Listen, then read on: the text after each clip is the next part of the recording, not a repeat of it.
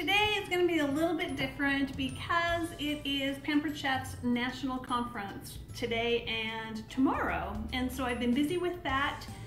And we are celebrating Pampered Chef's 40th anniversary.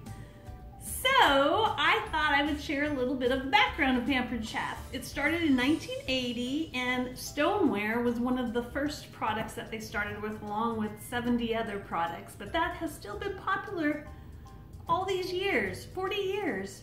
And then in 2002, Warren Buffett decided to join the Pampered Chef team when Pampered Chef became a part of Berkshire Hathaway. And then in 2007, the Mix and Chop. And I have to say, this is one of my #1 sellers even to this day. But they first introduced it in 2007, and in 1 year, it sold a million Mix and Chops just in 1 year. Well, that was 2007.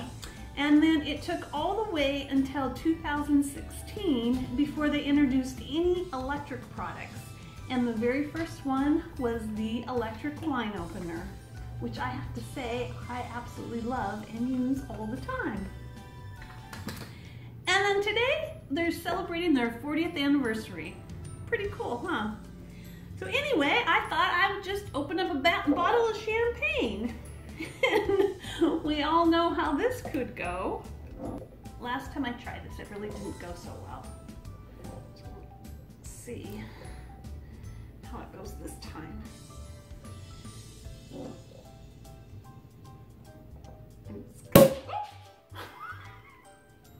It didn't go so bad. I still have the cork in my hand. It didn't hit the ceiling. So there you have it, celebrating with a little champagne.